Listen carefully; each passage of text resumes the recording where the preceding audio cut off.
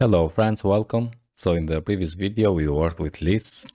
We display all the movies here as a list with help of a map method. And let's remove this input right now. We don't need anymore this one. And as you can see, we have movies here with hard-coded data, and I'm going to change this in this video.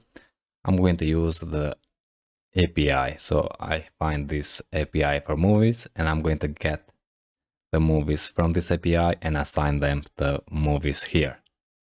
So let's remove also them, and if I save, go to the browser, and we don't have any movie right now.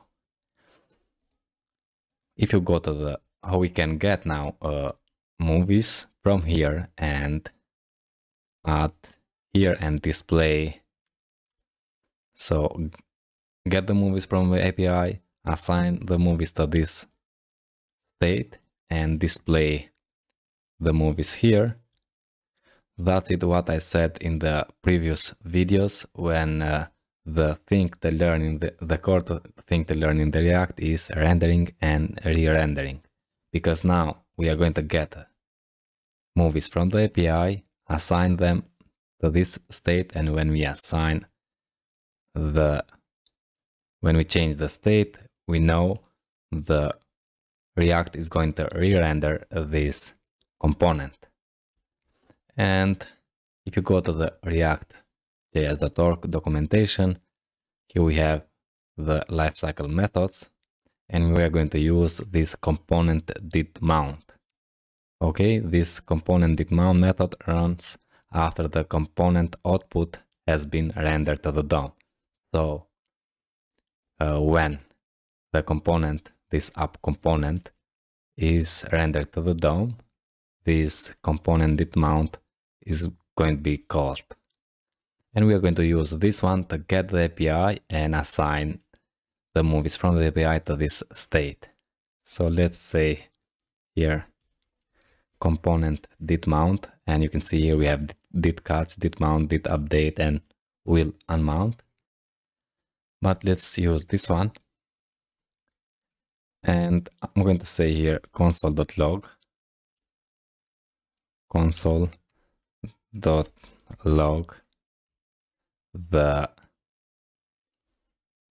going to say component did mount, and let's copy this and paste in the render,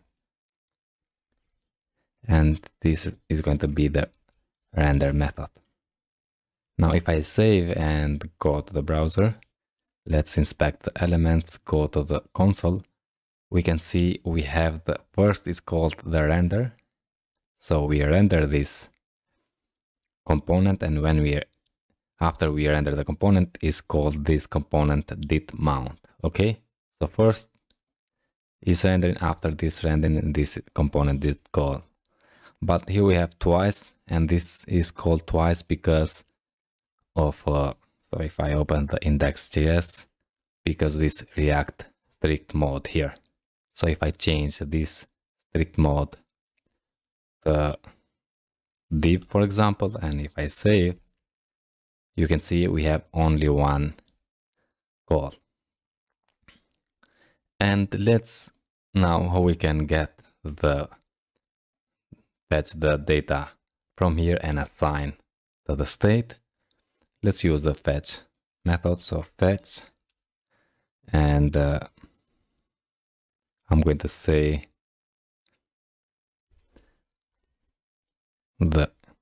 copy this one and paste it here. Now this fetch is going to be a promise. So I'm going to say, so maybe have movies, may not have. I'm going to say then, and then the response of that.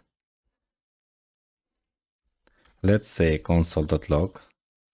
So let's use again the console.log and say the response and save this one. Go to the browser, refresh, and we have the first render and the response. Now I'm going to say response get the JSON data, so JSON, get us a JSON, and if I save and refresh, you can see now we have a promise, what I said.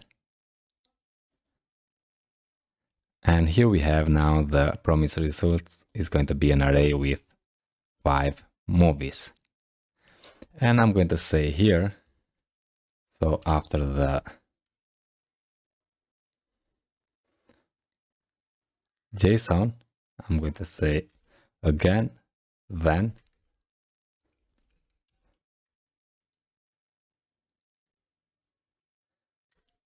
and here I'm going to say movies. I'm going to call this movies. You can name what you want. So for example, let's say API movies, or what you want. And I'm going to call now this set state because we need to update the movies. And we don't say here this state movies and assign, but we need to say this set state, what we learned in the previous videos. So this dot set state. And here I'm going to add a callback function, which is going to return, not render, return an object with movies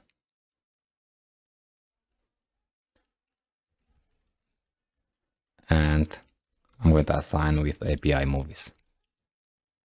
Okay, now if I save that and go back, refresh, we have an error.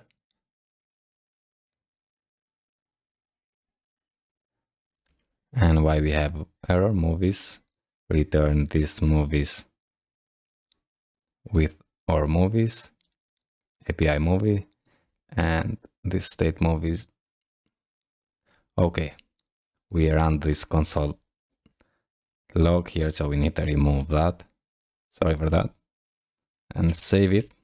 And now you can see we have this my favorite movie is and nothing, because we don't have a name here, so we display the name, but in this API we don't have a name, we have a title, and also the year is with a capital. So let's say capital title here, and also the year is going to be with capital Y.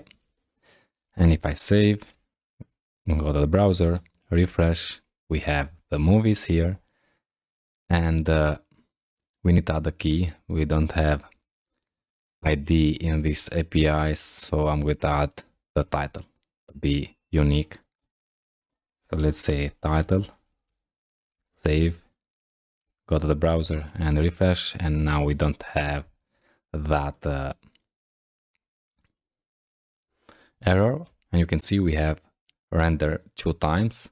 The first one is when we render it for the first time, and then it's going to re-render because we call this fetch in the component did mount and set the state. When we update the state, it's going to re-render this